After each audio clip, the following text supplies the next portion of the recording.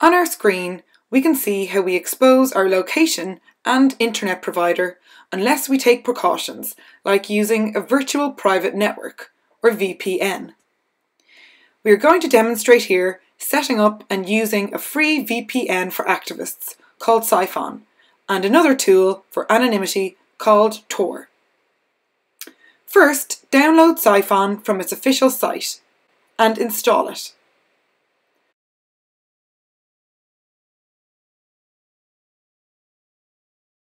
When clicked, the program automatically opens. It channels all of your internet traffic, such as web browsing or operating system updates, over an encrypted connection.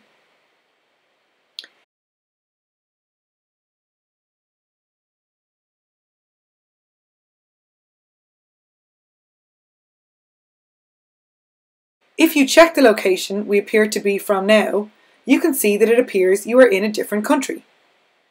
You can change country by clicking Connect Via. Anyone who is trying to monitor your connection can see you are making an encrypted connection to a server in that country, but cannot easily know what you are doing. For example, that you are browsing online. When you are finished using the VPN, close the pieces of software you are using and then disconnect. We will now install Tor, a tool that can help you stay anonymous online. The easiest way to do this is by downloading the correct version of Tor browser for your operating system from its official website, torproject.org. Click the downloaded file.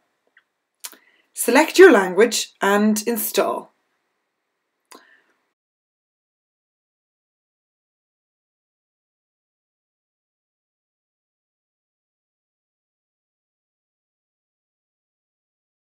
Run the Tor browser by clicking on Start Tor Browser. For most people, clicking Connect works. If it doesn't work, click Configure, and you will be walked through questions that will help the software bypass any restrictions on your connection. Tor browser then makes an encrypted connection.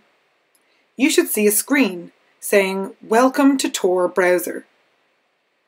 You can test that it's working by clicking Test Tor Network Settings. It's important to note that, unlike with a VPN, not all connections on your computer have enhanced security. Only the things you do using the Tor browser. One of the other great security features of Tor browser is that it disables many features which can be used to track you. You can reactivate these features in the privacy settings.